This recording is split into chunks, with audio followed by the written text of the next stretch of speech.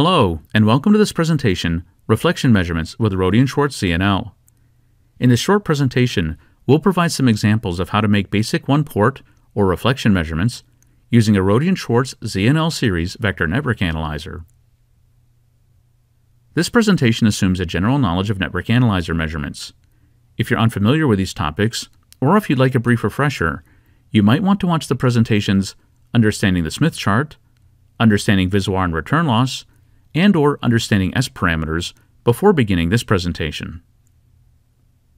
Let's start with connecting the ZNL to the device under test, or DUT.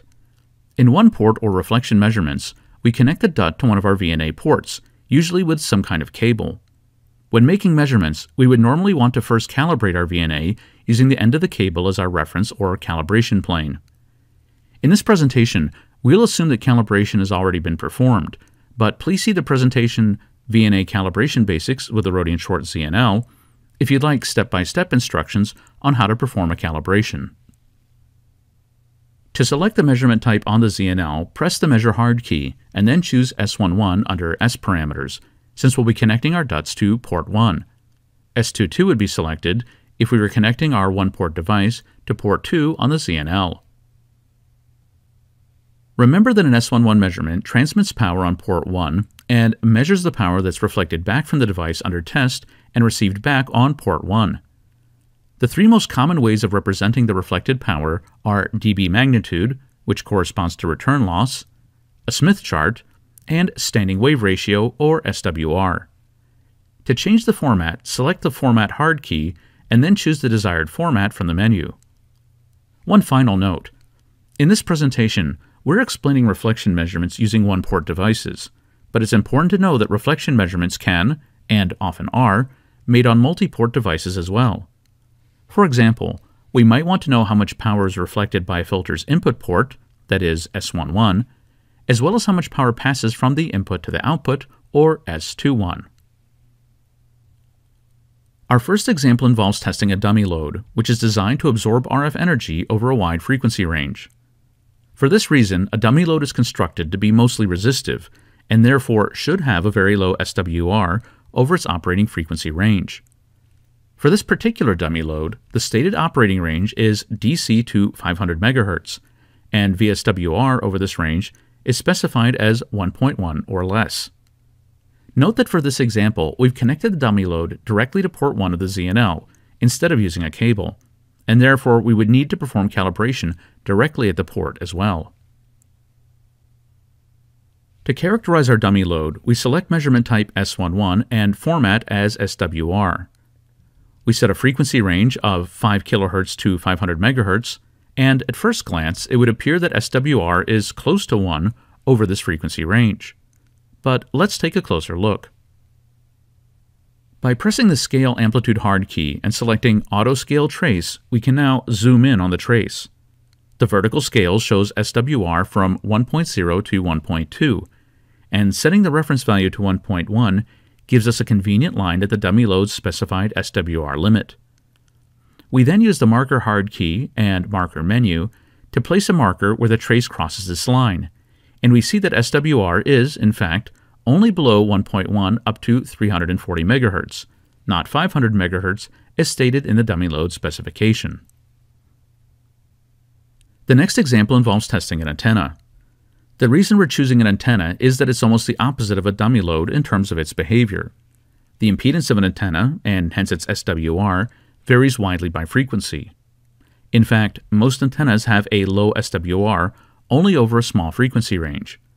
When we say that an antenna is resonant at a certain frequency, this means that it has low SWR at that frequency. Antennas, unlike dummy loads, can also be strongly affected by their environment. For example, many antennas require some type of ground plane to function properly at their specified frequencies. The impedance of an antenna is also affected by nearby objects, even when these objects aren't directly touching the antenna. Our mag mount antenna in this example is supposed to be resonant at both 144 and 440 MHz. After we attach our antenna to port 1 of our analyzer and place it on a metallic surface, we're ready to make some reflection measurements. Following the same steps as when measuring the dummy load, we set our frequency range from 100 to 600 MHz and set two markers, one on 144 MHz and one on 440 MHz. Looking at our marker values, SWR is about 1.6 at 144 MHz and just over 2.0 at 440 MHz, which is acceptable for most mobile radio applications. In the last example, our antenna was reasonably resonant at 144 MHz, with an SWR of about 1.5. What if we wanted to improve this? We could try moving the antenna to different locations and see if this changes SWR. We could also try to alter the length of the antenna by either trimming it or adding length to it. Another way of doing this is by adding a matching network or a tuner and adjusting the impedance of our tuner such that SWR is minimized at the desired frequency. Looking at our untuned antenna, we see an SWR of about 1.5 at 144 MHz. If we add a tuner or tuning network and adjust it while observing SWR, we can reduce our SWR at this frequency to almost 1.0, a perfect match.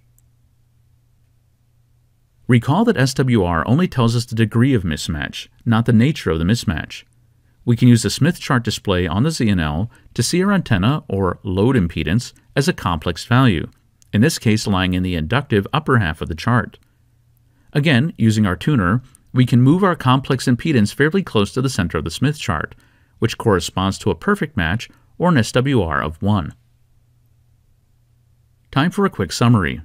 First, recall that reflection measurements are made using a single port, that is either an S11 or S22 measurement. In this presentation, we've measured one-port devices, but don't forget that reflection measurements are also commonly used on multi-port devices as well. When making reflection measurements on the ZNL, our results are usually displayed as return loss, SWR, or using a Smith chart. And finally, we saw how we can use the ZNL to adjust matching networks, or tuners, and reduce impedance mismatches between source and load. This concludes our presentation, Reflection Measurements with Rohde and Schwarz ZNL. If you'd like to learn more about network analyzers or network analyzer measurements, please see the links in the video description. Thanks for watching.